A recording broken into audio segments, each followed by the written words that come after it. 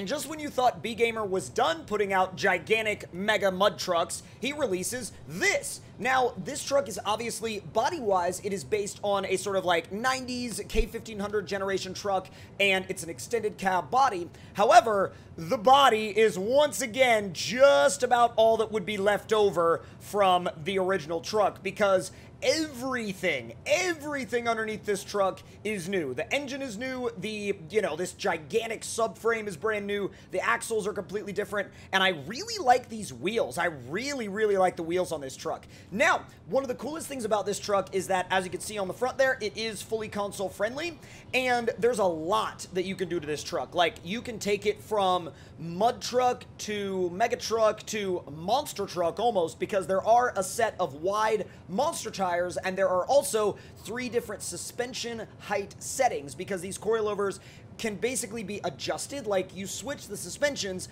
but it doesn't really change the actual hard parts. You just adjust the suspension up or down in the garage. So instead of continuing to talk about what it can do, let's take it in the garage, show you guys what it can do, and then get it in the mud and really show you guys what it can do. Let's fire it up.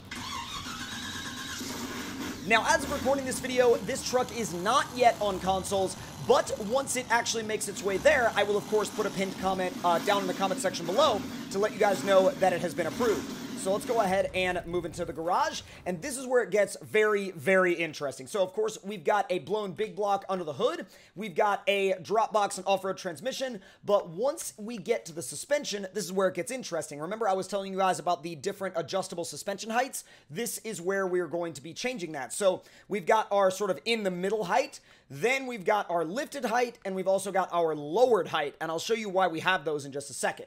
So I'll leave it on the standard height, or the middle ground height for now. And then tires-wise, we have these tires, which are for loading. Then we have 52-inch patty tires. We have 52-inch generic mud tires, then 52-inch cut mud tires, then 52-inch checkmark mud tires. You got a lot of 52s on this truck. Then you have the 66-inch monster tires, which are a whole nother ballgame entirely, and I would probably recommend the higher suspension height for those.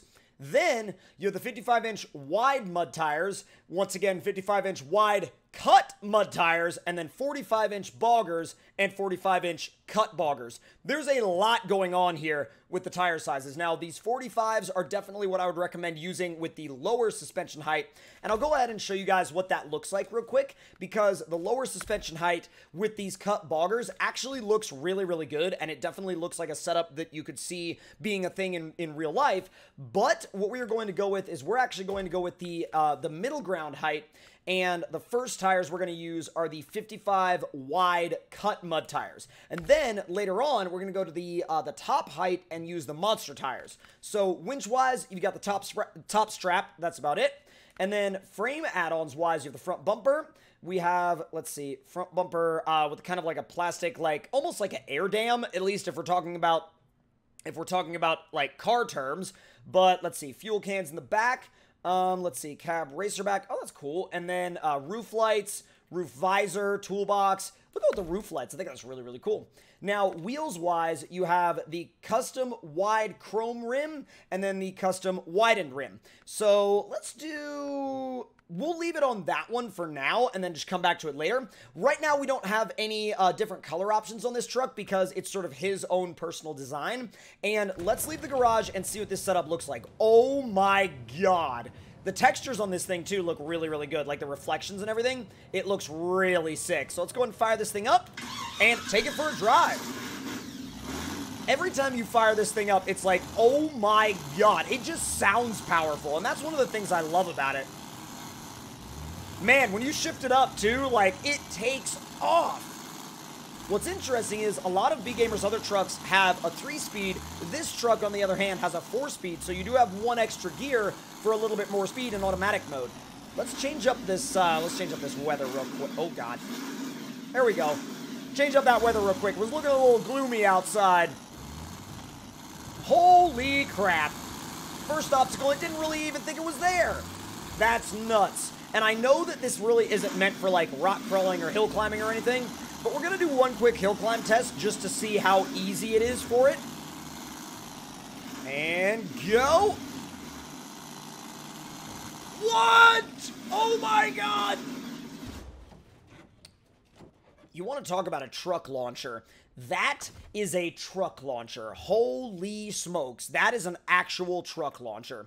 Now, the only thing is, we are in the testing grounds, obviously, summer testing grounds, so we're going to have to go back and just buy another one and throw some, let's see, wide cut mud tires on it. And that's really all that we did. I don't really, actually, while we're here, I'll do the other wheel, and we'll do the cab lights again, and take it back outside.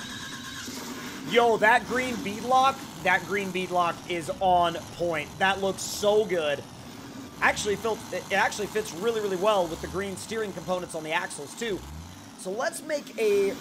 No, you know what? Before we go to that little swamp on the left, we're going to go to the mud pit on the right, and we'll see how this thing really handles it, because I have a feeling this thing is going to absolutely rip, even in the deep stuff. Actually, let's just go through the deeper water this time. Does not phase it, not even a little bit. Not even a little bit does this thing get phased by that. It's really quick, I've got to admit. Like, when you get this thing up into fourth gear, you're like, holy cow, that's freaking fast. All right, whoa! Thank you for the Ninja Winch. God, it looks so good. I mean, this body style of truck, for whatever reason, has always looked so good as a mud truck in my eyes. I don't know about you guys, but let me know how you feel about that in the comment section down below. So let's hit the shallow mud and high. Okay, yeah, it destroys it. Whoa! So, it does front flips if you brake too hard in the mud, apparently. Let's try to avoid that. We'll ease onto the brakes. The brakes are a lot better than I thought they were going to be. What?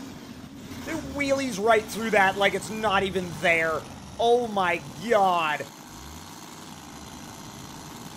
That's full send. Okay, well, I was literally about to say that was full send, but it starts to dig if you leave it in high for too long. Ooh, it's actually having a little bit of trouble right there. But again, that's just about where it starts to get up to the axles. We'll head through here. Oh no! Back it up! Come on!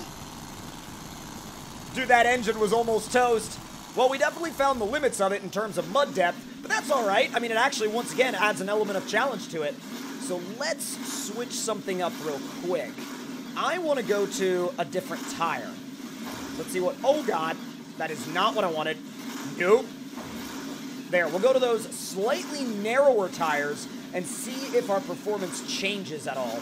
I'm curious if it does, because if it does, then that's definitely going to have a major impact on what I use on this thing. Because the physics system does really like the narrower tires in mud, so we'll have to see. Come on, make your way back down. Now, this is the really tricky stuff. This is the really, really difficult stuff, so let's see how it likes this. It's a little iffy about it. I think mainly because it just buries the axles. Mainly because it just buries the axles, it can't handle it, you know what I mean? All right, let's drive it out of that real quick, because I am not interested in getting this thing completely stuck this early into the test. But once again, it does do a really good job of telling you what its limits are. So now, let's switch back up to a wide setup. Actually, no. Let's switch up to the monster setup.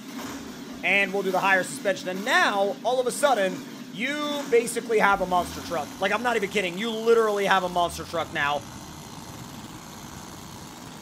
Dude, these ain't too bad.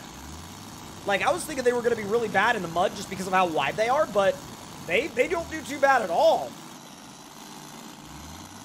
All right, we're going to head into the mud, the really deep mud on this end.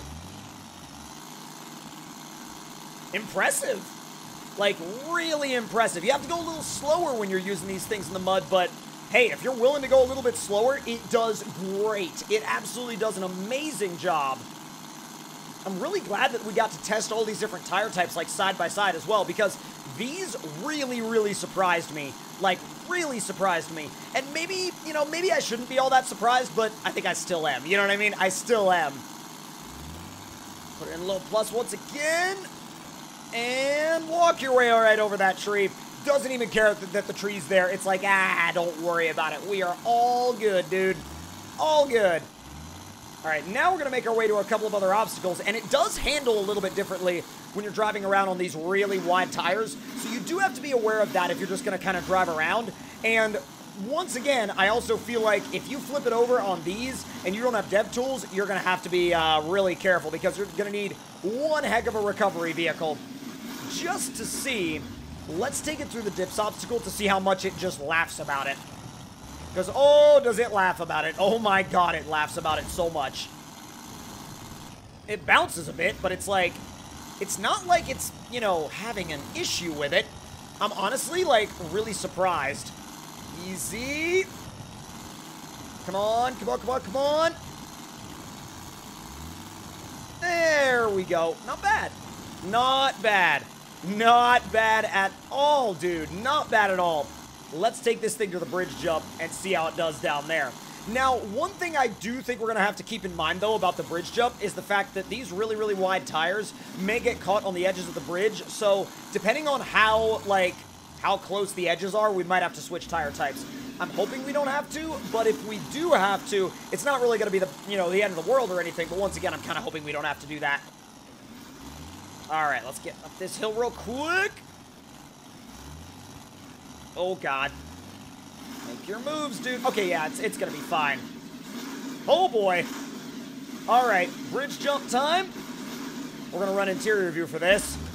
Just so, or at least interior view for like half of it so it doesn't get caught under the truck.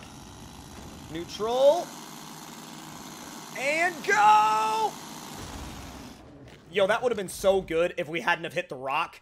Because we hit the rock, bounced off the rock, and then started a spin cycle, pretty much. But if we hadn't hit the rock, we would have been just fine. We would have been all good.